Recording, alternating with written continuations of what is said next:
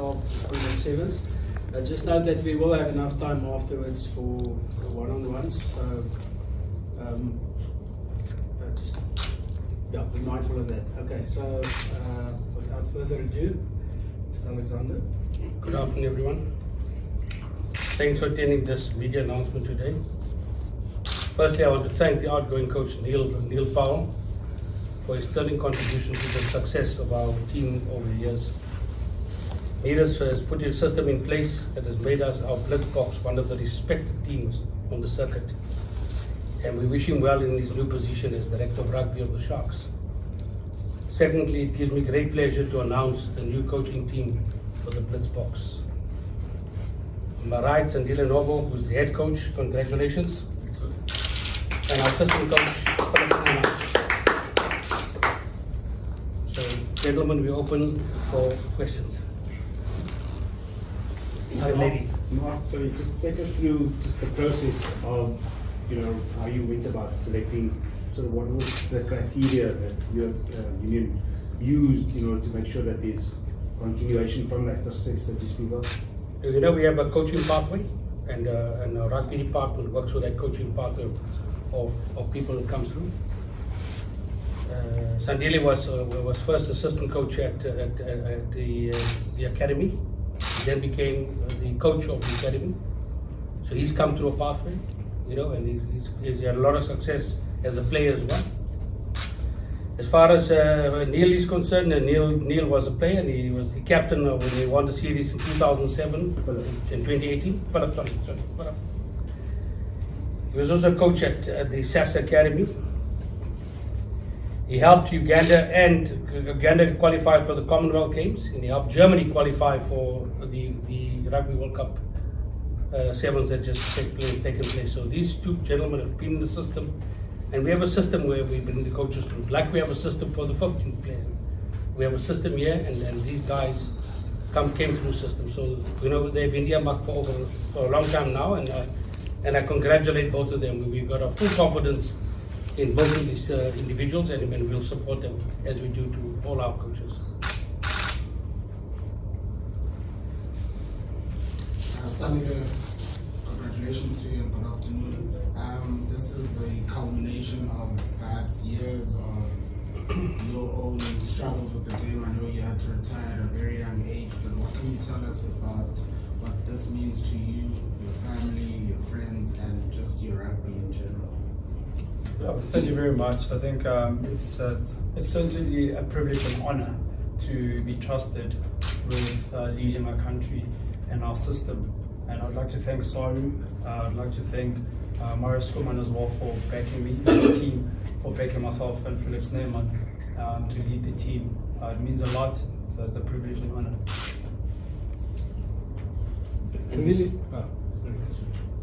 So you obviously been in the system, and so Phillip. What did you guys think? We've had a up and down year a bit. After a very successful period, what would you think that should you change or could you change that's going to return the team to #1 in the world? And maybe Phillip can follow up after you. Yeah, I think it's a combination of a few things, and I think the first thing is inconsistency. If I can sum it up together to one word, it's just inconsistency of performance and players. So the first thing that we'd like to do is make sure that our cornerstone is our academy, and make sure that they are at a certain level, so the coaches can have a bigger pool for selection, and make sure that whoever's making a step up is ready and continue the standard to give the results or implement our processes. Phillip, you've been involved with the academy and very in depth involved. Will you tell us how you can use that, or how you have used it in the past to make the Blitzboks #1? Yeah, definitely. I think in the past there was always a lot of inner competition in the team, and I think that was also when we first chatted, and going forward, roles and responsibilities is really to get the players hungry again, and to get them all on the same page. So I think that will be our main focus, and like Coach Dick said, now we need to be more consistent going into this next World Series. But we have a great coaching team, a lot of experience from the guys in the office, so backing us. So hopefully we can tweak one or two things and get on the winning path again. Sandile, what are the salient features of everything, all the great things that were done the past few years as well? What are the salient sort of features, principles that you would like to carry forward into your rank? I think it's a standard of which we did things and implementing our roles and our responsibilities, and which level that we do it in. And we would like to strive for perfection, in implementing our processes, and we don't like to think too much of the results. And we know that if we implement the game plan to perfection, the results will take care of itself. So that's what I would like to work on, and make sure that we instill it with precision. Sandile, obviously been assisting for many years. Would you say this appointment came at the right time for your career now, and was it something that was on your mind till now? And one to your mark, was it hard to make the decision with Paisley, with Sandile? Yeah, look, I think you, as a coach, you don't want to compare yourself to other coaches. You want to make sure that you, as an academy coach, you make sure that you scout the right individual, and make sure that they're ready to make the step up when the head coach of the system needs it and is called upon. So from my point of view as an academy coach, I needed to make sure that there's a standard. We firstly get the right individuals, and there's a standard in which they are coached to make sure that they're ready for the step up. So was the time ready? I think the people who trust us into leading, Mr. Mark Alexander and Saru and Marius Kuman, they know that it was the right time, purely based on the results that we've been giving the system. Was it difficult to make this decision? No, it wasn't difficult. Any organization is only as strong as its nursery, and our academy is our nursery. Sandile worked with the players and he knows the systems that we have in play. So it was easy for him to come in and to take over this role, because he's part of the system already, so it was an easy decision. Sandile, you speak about continuation and processes. Could you just tell me perhaps your relationship with Neil and how you guys worked together prior to your appointment, and then also anything he has said to you leading up to this moment? Yeah, geez, I'll probably need the whole day to speak about my relationship with Neil, but it's certainly a special one. I came in as obviously the academy, and I worked with Marius Kuman, and then from then on I made my debut. I got the call up from Neil, and that's where our relationship started. But I think it got more deeper as I got integrated into being a coach, and I took interest in the deeper part of the game, and that's when myself and Neil started having more authentic conversations into how we should be approaching the game, and I learned a lot, certainly learned a lot. If you could just tell me anything he told you prior to your appointment, any sort of good luck messages or anything like that? Yeah, look, I think it's one quote that will stick with me for a very long time. Under pressure, an individual seldom rises to the occasion, but he defaults to his best form of preparation. And that for me just sums up everything that I learned from day one to this very day. It's all about prep and implementation, the standard in which you implement your processes to get your results. And it's got nothing to do with results, it's just about how you implement. Sandile, I just want to find out if you had an opportunity to meet with a team. If so, what were kind of the first words you said to the team? If not, what are the first words that you're going to say to the team once you have it together? Well, we trained this morning, so I said, welcome back to work. That's the first thing I said. So we trained, we're back to work, and we're back at it. So like I said, the cornerstone is our academy, so we needed to look up. We have to look after them while the seniors are resting, and they're excited. The guys are hungry, and we want to get the whole squad hungry again. But there's certainly mixed emotions. It was a roller coaster this week, but there's certainly some sort of excitement into what lies ahead. Sticks. Part of your journey is obviously looking ahead now, and we've done and dusted with the Neil's era. It's your era now, along with Phillip. Neil mentioned there's a few players leaving the system. Obviously, you have to now build, if we can call it that. That's something that you've kind of just realized that you need to focus on also moving forward to ensure that success and obviously just create your own stamp on the team? Yeah, I think we had this conversation, myself and Philip, this morning actually, while having a coffee, was that, again, it all boils down to the academy. If we can go scout the right individuals that the system needs, we've got a formula, we know exactly which individuals we need in specific areas, and that will guarantee us another 4 to 6 years.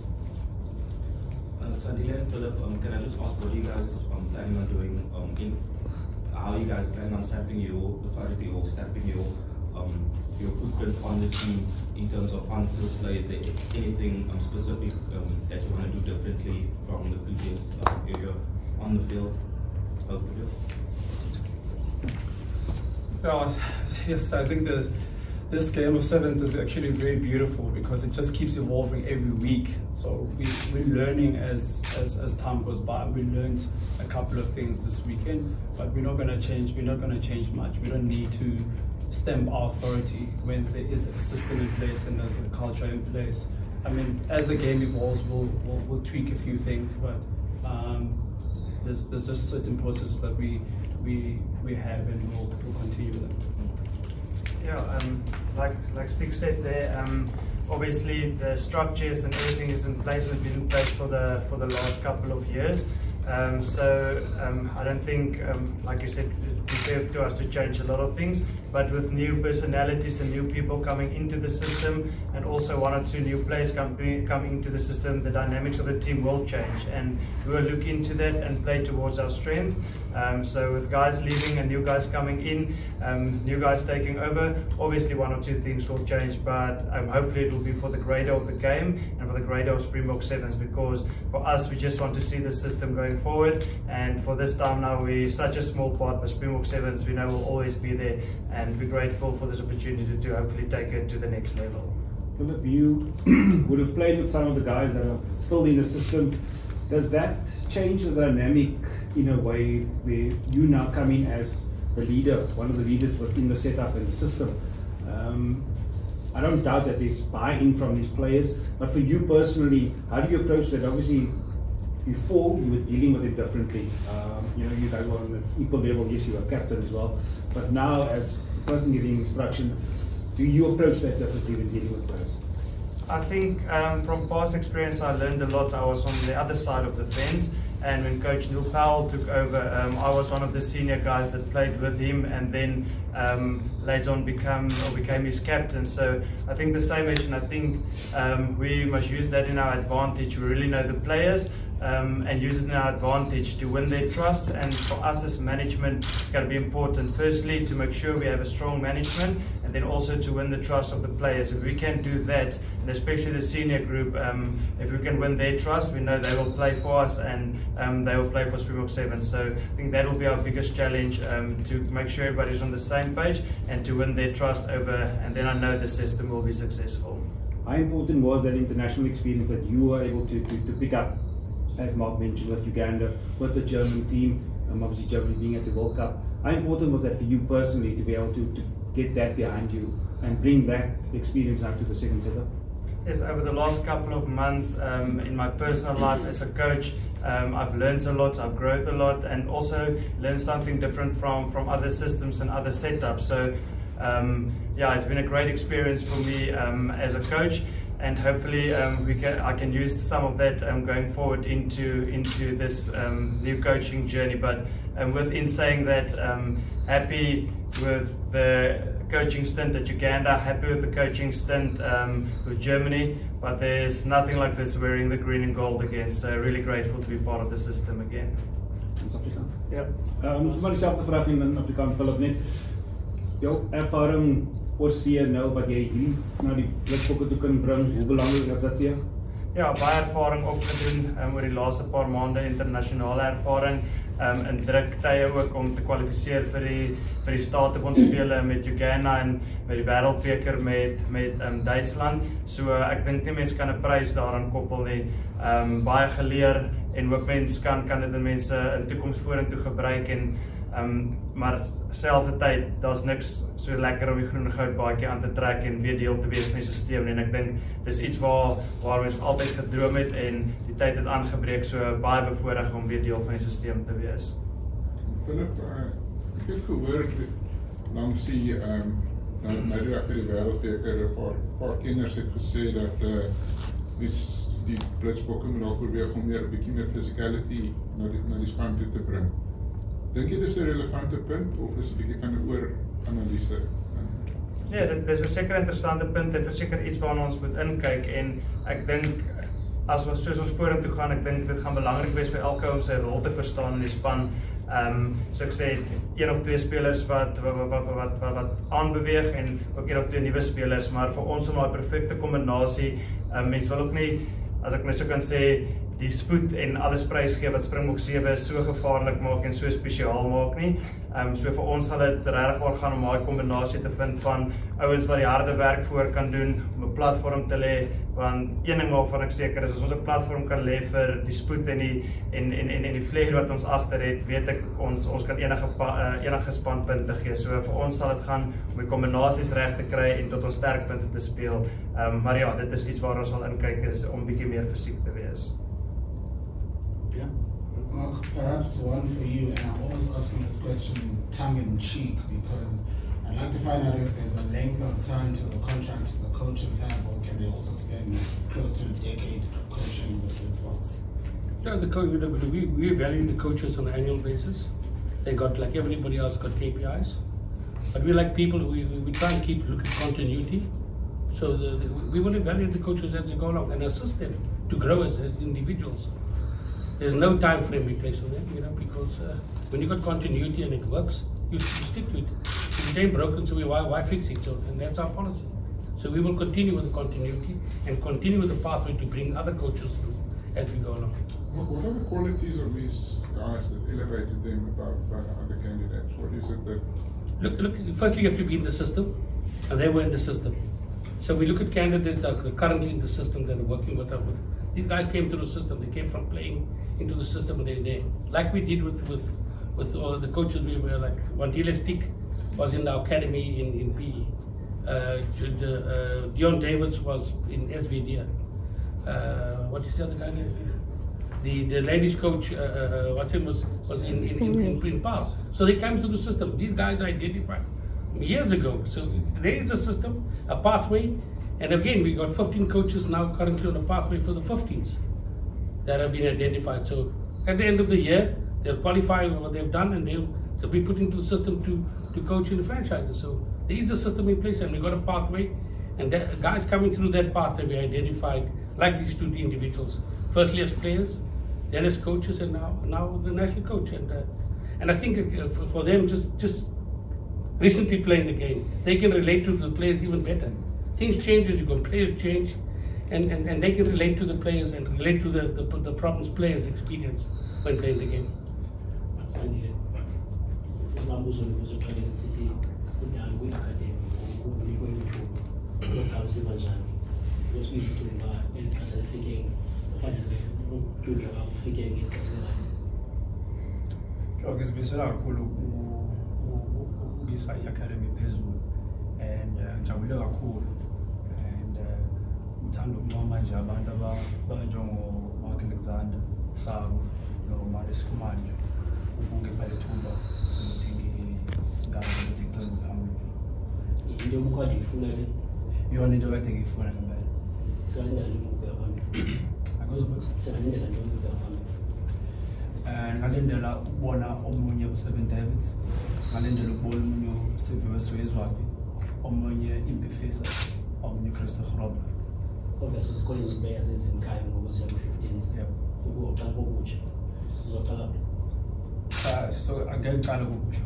So into engizoyenza esizoyenza ukuthi sihambe sokufuna abanye abadlali abanjengalaba abenza into ezi-right komanje. So ingakho ngithi kuwena ngiyofuna omunye uSiviwe Swezwapi, ngiyofuna omunye uJC Pretorius, ngiyofuna omunye uChristo Grobler, ukuthi bakwazi ukwenza into lezi abazenzayo manje. Sandile man, ixesha lakho no-Neil Powell, awucinga wena yonke la experience uyifumene ngelaa xesha izakunceda njani lo msebenzi wokuphuma? Into angisiza ngayo kakhulu ukuthi nje ngibheke ukuthi ubuke igame ngenye indlela, ungayibuki nje ngathi abantu basekhaya bahlezi ekhaya babuka i-TV. Ziningi into ekumele zenzwe ukuthi umdlali akwazi ukubona isimo ngenye indlela. Iyona into ekumele ngimfundise yona okubafundisa yona, into bakwazi ukuyibona ehlukile nakulo osekhaya ayibhekile. Osekhaya ubheka i-result, kodwa umdlali ubheka i-process, umsebenzi wakhe. Umsebenzi wami umuntu makabhekele nayo into kumele ngiyenze. Iyona izinto ezincane bakwazi ukukhahlela ngeenyawo ezimbili. Ya uthetha nge-results nange-processes.